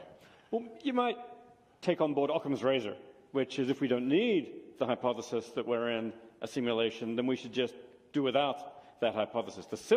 Maybe science is going to tell us a bunch of math. It's a bunch of equations. Yeah, that could be combined with the further hypothesis we're in a simulation. It's a lot simpler if we're not. So maybe Occam's razor at least says, why bother? Then on the other hand, you've got Bostrom's statistical argument. We might actually produce a whole lot of simulations and have very good reason to believe there are a lot of simulations in the universe, in which case you can just raise the question. We know some people are in simulations. We cannot assign at least probability 0 to us. And at that point, it becomes a statistical question. So I think the standard scientific reasoning of Occam's razor might give some reason to reject it, but the statistics starts to maybe balance that another way. And around a certain point, you've got to start doing some math about the probability. So Occam's razor actually goes very far back, I think, to the 14th century, where was it the Earl of Occam? Was it who suggested William Occam that the of all explanations, perhaps the simplest has the best chance of being correct, and that was well before the methods of the scientific method and others. So we've been using it, invoking it ever since. So Lisa, is the universe a chessboard, and we're So I was very much with you until the very end. Mm-hmm. So I think it is indeed true that we don't know the answer, and we're just going to keep doing science till it fails. And it hasn't failed yet. It seems to we make progress, and so we're going to keep doing that. In terms of Are we trying to figure it out? I actually love the idea that we're a simulation where they actually kind of saved in efficiency by making us not quite smart enough to figure all of this stuff out. But That's they a were built-in. that's too much computational power, so let's make them a little bit dumber. So, but I do have. I mean, I understand it's a possibility there's a simulation, but there is a problem with the statistical argument. I mean, I think if you asked any statistician, there's just not based on well-defined probabilities here. And actually, one of the key, so Bostrom's argument would say that also that you have lots of things simulating things, and lots of things that want to simulate us. And I actually really have a problem with that. Why simulate us? I mean, there's so many things to simulate. None of us actually get together and, we simulate processes or whatever, but we mostly are interested in ourselves. I don't know why this higher species would want to Maybe they don't care about us. They just simulate a bunch of physics or a bunch of laws, and hey, we came along as a byproduct. Yeah, it's in the realm of possibility. But So we grew out of their petri dish. But I do think that, again, ultimately, what as physicists, as scientists, we're interested in are the things that we can actually test. So to the extent that it gives us an incentive to ask interesting questions, like, do we see cosmic rays at different energies or from different directions, going at slightly different speeds or anything of that nature, or do we find the laws? I mean, that's certainly worth doing, to see what is the extent of the laws of physics as we understand them. But that is what we're doing anyway, but maybe we'll be presented with a bunch of other questions. But that is, so it's a little bit of a systematic way of figuring out the chess game, because in the case of the chess game, you have many games. You can watch many games. Here we have this one universe, and we can try to make little tests within that universe to try to test laws, but those apply in those little realms. I mean, one of the brilliant things about Galileo was he realized there's many ways to do science. There's thought experiments, observations, but he actually came up with the idea of experiments themselves. We're bringing him to the next panel. Yeah, I know. I'm totally excited about it. You might be to that one too. So that's just the nature of science. So I think we are trying to figure it out to the extent we can. Jim. I think you nailed it with the chess game analogy. One thing that I think that oftentimes when I talk to people is, and Lisa alluded to this very well, is that a lot of people think it's all about them. They really do. They think it's all about them. They have to understand things that's somehow related to them. It's all about them. And I think that one of the things that science actually teaches us is that it's not all about us. We may be struggling with the description that we're trying to construct, but the universe doesn't care whether I understand or don't understand. The universe doesn't care whether I exist or not exist. The universe, at least as I have studied it, is, I'm going to retreat into Einstein. At the end of the day, it is an extraordinary mystery. That's the sense that I get from having studied science for now 50 years almost. That we live in this place of mystery, and we need to accept a humbleness about our efforts to go out and explain that chess game that you described. Ooh. Max. I fully agree with you that the world would be a better place if we humans could be a bit more humble. At the same time, I also feel that the very soul of physics is this audacity to look for a hidden simplicity in things. So I think the metaphor of chess is a beautiful one. We have as a goal in physics to look at this very complicated, messy seeming universe and look for a hidden simplicity. Look for rules of chess which are actually simple, not the list of one Googleplex different possible things, or not just saying it's all random. And of course, we don't know yet whether there are rules that are simple enough that our human minds can understand them or not. But I'm an optimist, and I feel it's actually much healthier as scientists if we have this innate optimism.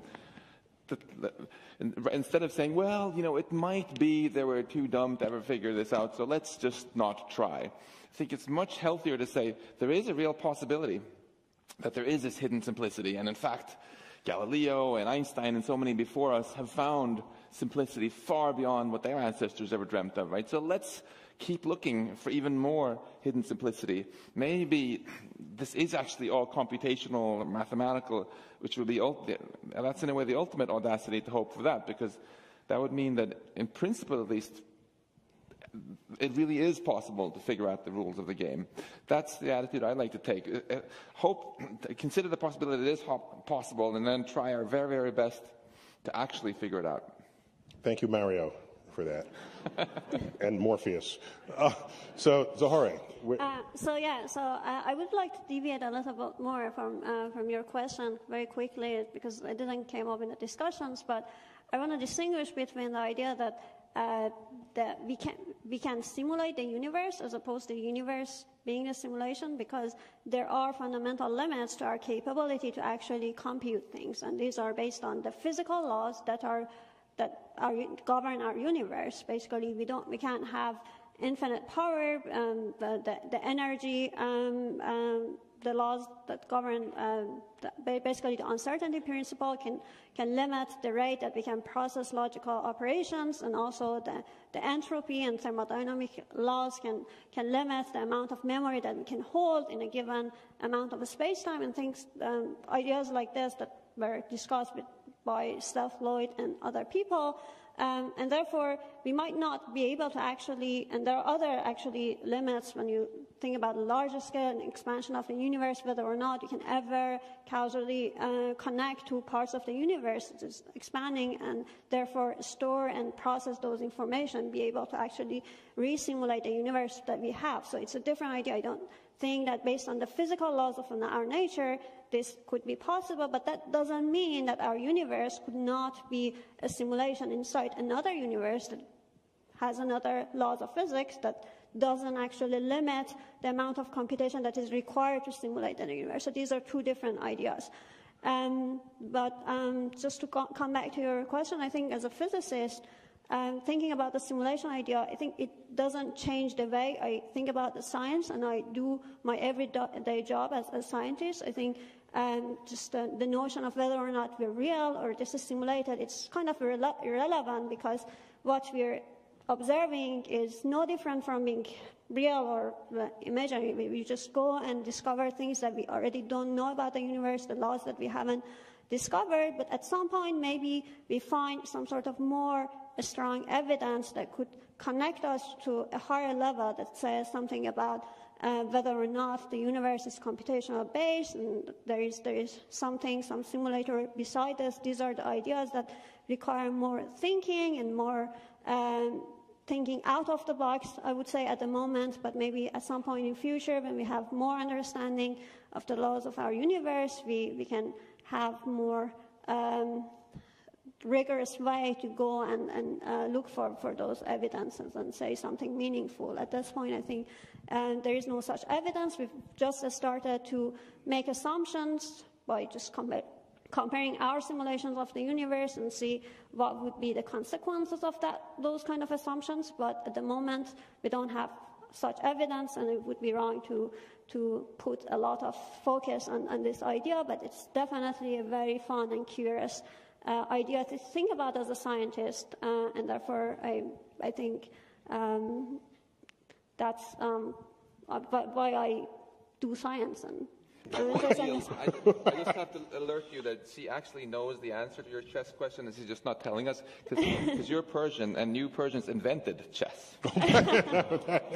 Yeah, I actually played that game when I was very, very young. So she does have the answer. Let me just end before we transition to Q&A. I want to get the likelihood that you think we are in a simulation. 10% chance, 20%. Just give me a number. Just a number. Go. I can't give you that number. I don't have any evidence. She's not authorized to divulge that information. Okay, so you give a no answer. Max? 17%. 17%? Jim? Morpheus? 1%. 1% chance. I'm going with effectively zero. Effectively zero. David? 42%.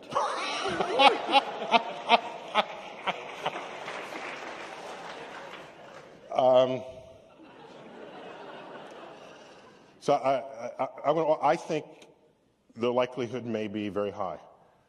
And my evidence for it is it's a thought experiment, and it's simple. We'll just end with this reflection. And I'm elsewhere, like on YouTube, saying this, so you can check it out again later if you choose. I just think when I look at what we measure to be our own intelligence, and we tend to think highly of it. Getting back to Jim's point, there's a certain hubris just even in how we think about our relationship to the world. And it's understandable, perhaps, even in the search for intelligent life in the universe. It comes with the assumption that we will find life that also thinks we are intelligent.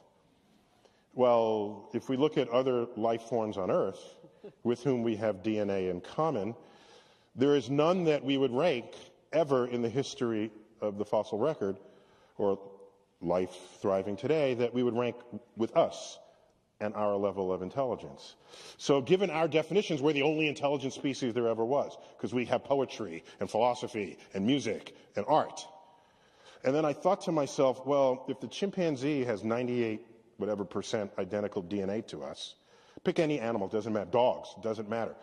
Mammals have very close DNA to us. They cannot do trigonometry. Some people can't do trigonometry, certainly not these animals. So if they cannot do trigonometry, and they have such close genetic identity to us, let's take that same gap and put it beyond us and find some life form that is that much beyond us that we are beyond the dog or the chimp. What would we look like to them? We would be drooling, blithering idiots in their presence. The smartest chimp can do maybe some sign language and stack boxes and reach a banana, put up an umbrella, like our toddlers can do. Our toddlers do that. So maybe the smartest human, you can bring Stephen Hawking forward in front of this other species, and they're chuckling because they'll say, oh, this happens to be the smartest human, because he's slightly smarter than the rest because he can do astrophysics calculations in his head, like little Timmy over here. Oh, you're back from preschool. Oh, you just composed a symphony. That's so beautiful. Just put it on the refrigerator door. Or you just derived all the principles of math. Oh, that's cute. And so that is not a stretch to think about. And if that's the case, it is easy for me to imagine that everything in our lives is just the creation of some other entity for their entertainment. It is easy for me to think that. So whatever the likelihood is, 0%, 1%, 1742, no answer. I'm saying the day we learn that it is true, I will be the only one in the room saying, I'm not surprised. Thank you all for coming tonight, and thank the panel.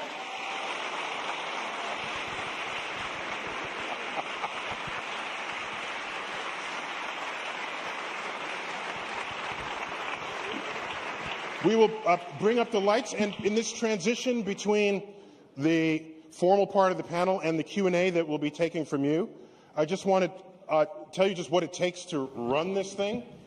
As I told you earlier, it was formed by an endowment created by Isaac Asimov's widow, Janet Asimov, and friends of Isaac Asimov, and we've been going strong ever since. And so I just want to say we have people who run this thing. We have Susan Morris, who's director of Hayden Programs. Where's Susan? Susan is out there. And we have Emily Haydet. She's also part of this team that makes this work. We have my executive assistant, Elizabeth Stachow. We have Laura Jean Checky, who's our stage manager. We have some fans of Laura in the audience. Good. We have Miriam Posner, who has been with us like forever and is a diehard supporter as a volunteer of our programs. Lydia Marie Petrosino. Did I pronounce that right? Lydia, I only ever call you Lydia Marie, but Lydia Marie is good. And of course we have Betty Walrand. These are people who make this happen every single year. I just want to collectively give them applause.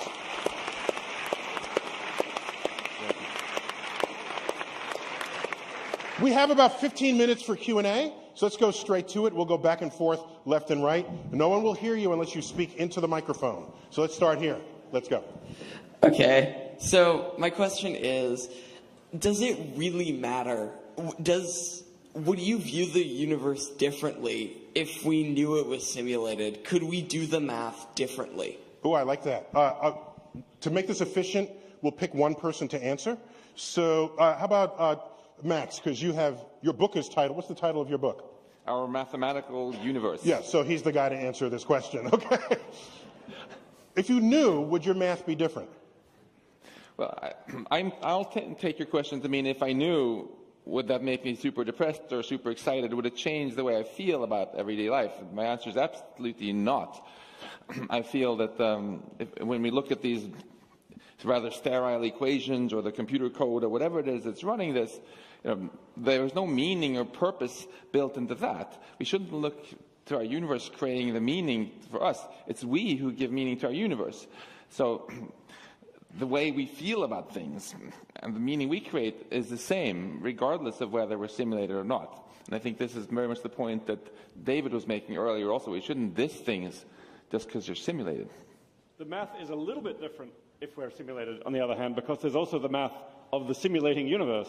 Right. There's the math of our universe embedded in a bigger one, which raises some exciting prospects like, hey, maybe we could get out and explore that one. So that'll be cool. Wait, so you're saying, can you embed a complete system of mathematics within a higher system of mathematics? Yeah, maybe the embedding universe is a vastly higher level of complexity than ours in order to have the computational power, for example, to simulate ours. And hey, maybe they'll let us out one day. We're just computers in their world. They'll give us input devices. So you feel like you're in prison? No, it's just like, it's like Earth is cool, but the galaxy is even cooler. Okay. Yeah, a quick one here. I think it would feel different. It's like, it always interests me that if you miss a basketball game and you know it already happened, it's less interesting to you to watch, even though you know it happened already, and because it's not happening in real time. And you might not even know the result, but I think there is a sense in which psychologically the idea that it is pre-programmed would be disturbing, at least to me.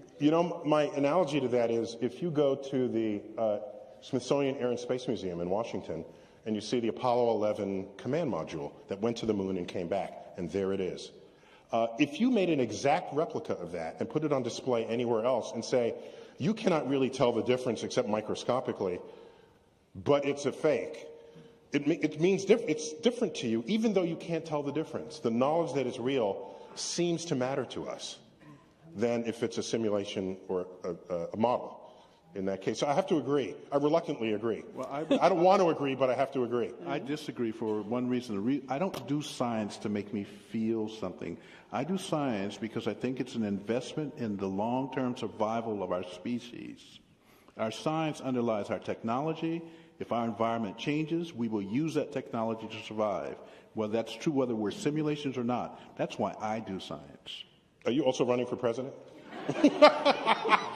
No, because they can't talk about science. By the way, Jim Gates is on the President's Committee of Advisors of Science and Technology, PCAST, and you've been there for almost the entire administration. So keep up the good advice that you're giving. Let's go right here. Hey, how you doing? Good. What grade are you in?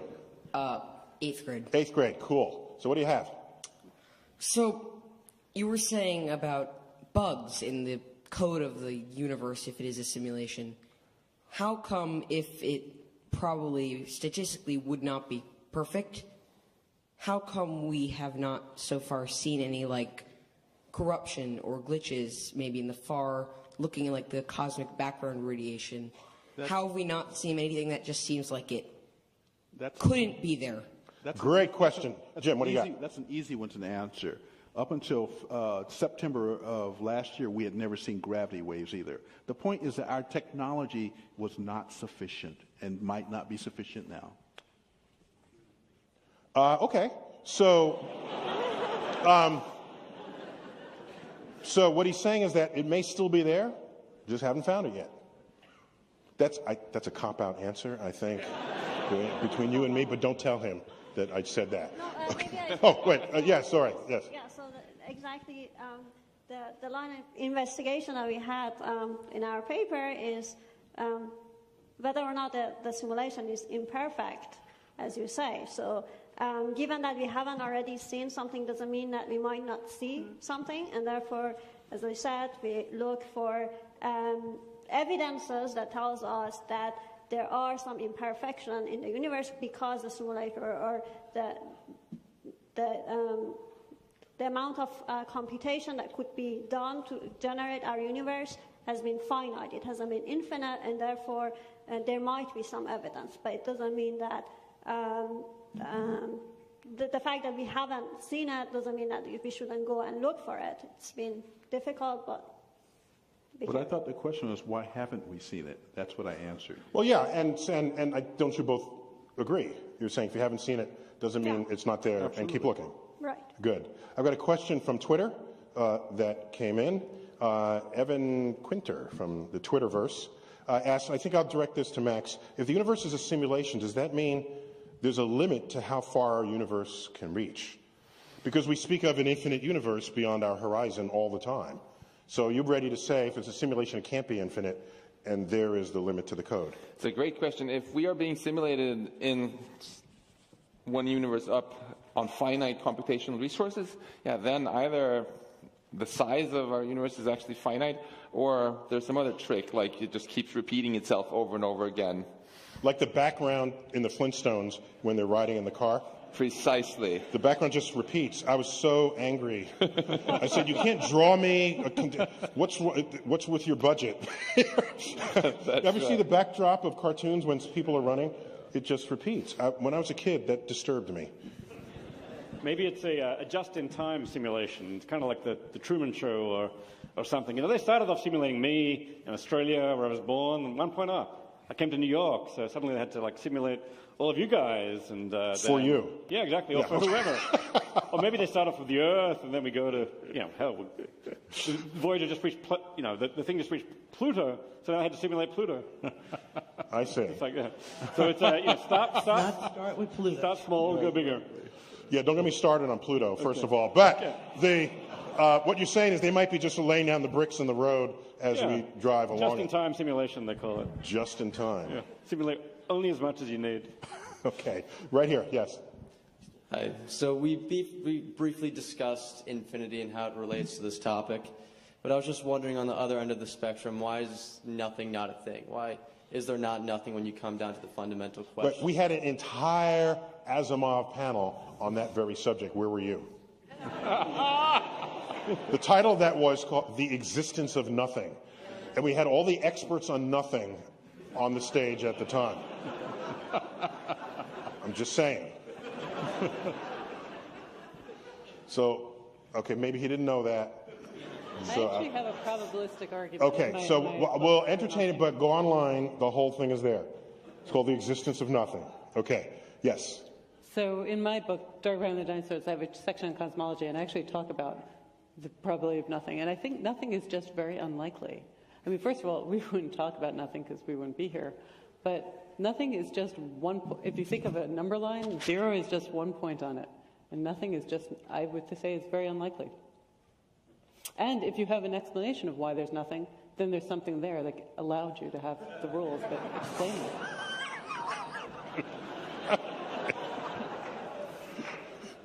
So you're saying the act of posing the question of why there's something is proof that there could not have been nothing? Right, so there's two answers. Crystal clear. No. That's one answer, and the other answer is probabilistic. Okay, yes, sir. Hi, Neil. How are you? Hi, good. So I think I'm going to say this every day now after this. I'm going to say computer and program when I wake up in the morning. But the question is, say we assume that we are in a simulation. We don't try to prove it anymore. Would it be possible to come up with equations, knowing what we know from the past, to predict what inputs might be in the future, assuming that this is an original idea and it's not an input from the programmer, and we're not, on a holodeck within a holodeck within a holodeck? You think that would be possible and maybe escape the simulation? David, what do you have? Well, I think, we're probably stuck for now with the laws of the actual simulation, of the simulated universe.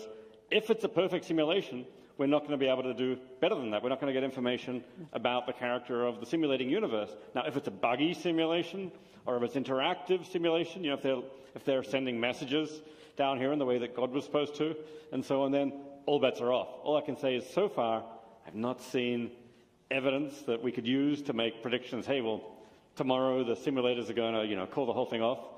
So all we can do there is speculate, as far as I can tell.